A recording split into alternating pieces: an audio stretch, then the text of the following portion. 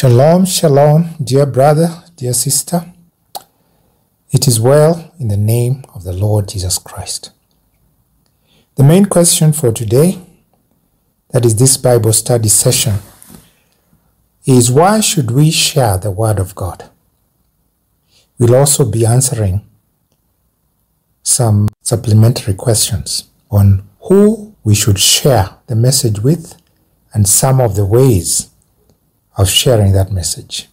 So we're asking, why should we share the Word of God? Who should we share the Word of God with? And how can we share the Word of God concerning salvation? This is concerning salvation. A pastor told us about an incident that happened when he was a young believer in college. He used to frequent an Indian restaurant where he ate biryani foods, like rice with chicken biryani, such kind of foods. He had many friends among the waiters who were always happy to see him back. One night he dreamt that he was in heaven. He saw one of the waiters in hell calling out to him and asking him why he did not tell them about Jesus and salvation. Yet he was his friend.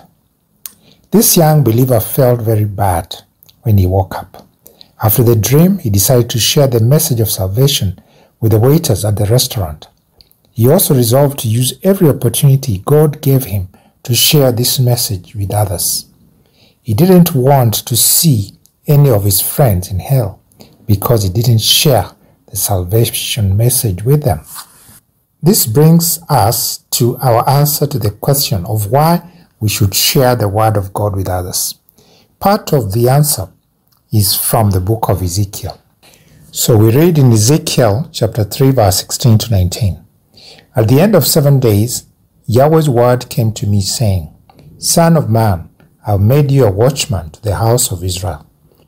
Therefore, hear the word from my mouth and warn them from me. When I tell the wicked, you will surely die, and you give him no warning, nor speak to warn the wicked from his wicked way, to save his life, the same wicked man will die in his iniquity, but I will require his blood at your hand. Yet if you warn the wicked, and he doesn't turn from his wickedness, nor from his wicked way, he will die in his iniquity, but you have delivered your soul.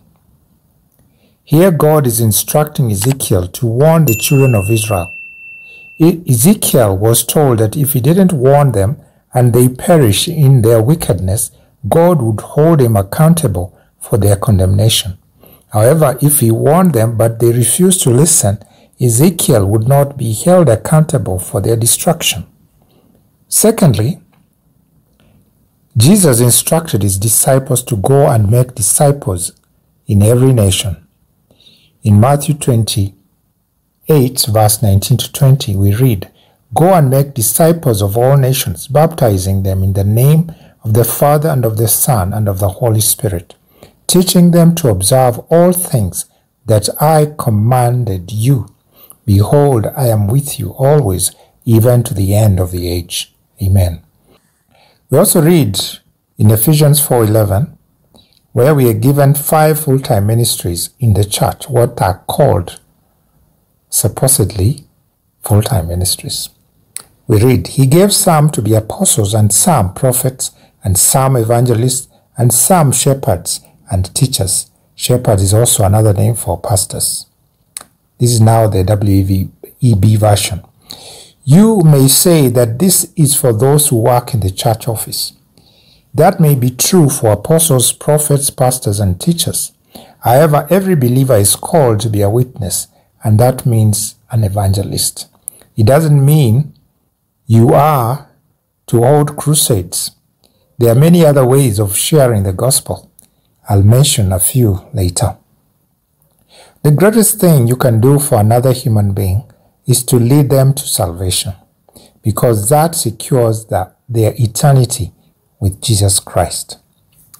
Thirdly, why should we share the gospel of salvation? Jesus gave this warning in Luke 9:26. For whoever shall be ashamed of me and my words, the Son of Man shall be ashamed of him when he comes, or when he shall come in his own and his Father's glory, and that of the holy angels. That is a modern King James Version. We should not be ashamed or give excuses when called upon by the Holy Spirit to share the word. Study the word of God daily to show yourself approved, and ask the Holy Spirit to guide you as you share the word. We are told in 2 Timothy chapter 2 verse 15, "Give diligence to present yourself approved by God, a workman who doesn't need to be ashamed, properly handling the word of truth." So here is a summary of why we should share the word of God concerning salvation. First, God holds us accountable to share the message of salvation with those he brings our way. If we don't share with them and they perish, we'll answer for it. Secondly, Jesus wants us to be his witnesses to others. And thirdly, if we are ashamed to share the gospel, Jesus will also be ashamed of us before his Father. Now we come to the second supplementary question. Who can we share the word of God with? Just before Jesus was received into heaven, his final words to the disciples are recorded in Acts 1 verse 18. He says, "But you will receive power when the Holy Spirit has come upon you. You will be witnesses to me in Jerusalem, in all Judea and Samaria, and to the uttermost parts of the world, or the earth." Jesus told the disciples to start in Jerusalem. So where is your Jerusalem? This would be your siblings and your parents. Then he said from there they'd go to Judea, Samaria, and then to the uttermost or the outermost parts of the world. Here is a way to map this out. These are the people you can share with. The first category is your Jerusalem. This would be your relatives and friends. Second category is Judea, your Judea. These are your fellow employees at work and your neighbors. And thirdly, the uttermost parts of the earth, or the outermost parts of the world. These are strangers. Yes, you can minister to strangers as well, but you'll see how you can do it. So, now the third question is, how do we share the message of salvation? Or how do we share the word of God concerning salvation? Yet, most of us are not trained to do so, or are not good at speaking. Others are shy, and so on. God has given each of us a measure of grace and the Holy Spirit. Yes, the Holy Spirit will always give us the right words to share with those he brings our way. We read in Ephesians 4 verse 7, "But to each one of us was a grace given according to the measure of the gift of Christ." And in verse 16, "From whom all the body being fitted and knit together through that which every joint supplies, according to the working in measure of each individual part, makes the body increase to the building up of itself in love." That means each of us has a gift or a grace given so that we may function and do our part in the body of Christ. In 1 Peter 4:11, we read the following, "If anyone speaks, let it be as the words of God. If anyone ministers or serves, let him do it as of the ability which God gives, so that God may be glorified in all things through Jesus Christ, to whom is the glory and the might forever and ever." So we are not to compare ourselves with others. Yes, others may appear gifted in a particular way, but we may not. So we are to do with what God has given us the grace to do. As you share with your Jerusalem and Judea, that is your relatives, friends, fellow employees, and neighbors, there are two very important things to know. First, you should study and meditate on the word daily, to know it for yourself. You should also try to internalize it. Secondly, your character is very important. This group of people know you very well. If your character is defective or contrary to what you tell them, it will be very difficult for them to listen to what you tell them. Your fruit should be congruent to your words. Yes, it will not contradict what you're telling them. Remember the old saying that some people preach water and they take wine? The Apostle Paul calls us written epistles.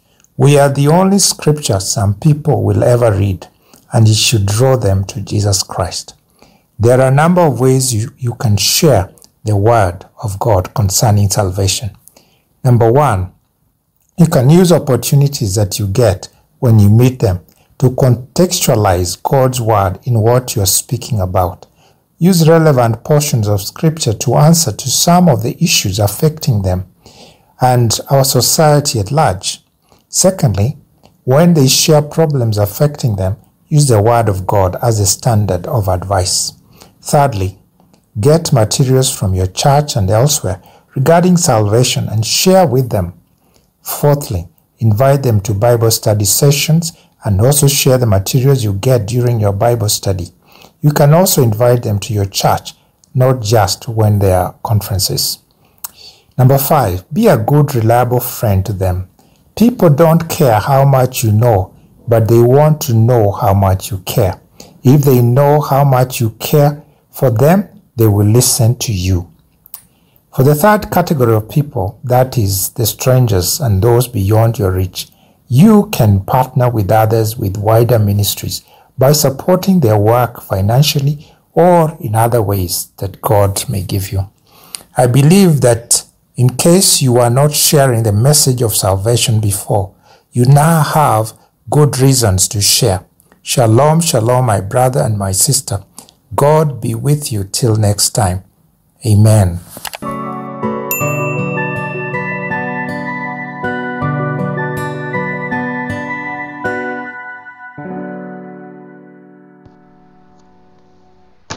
Dear friend, would you like to invite Jesus into your life?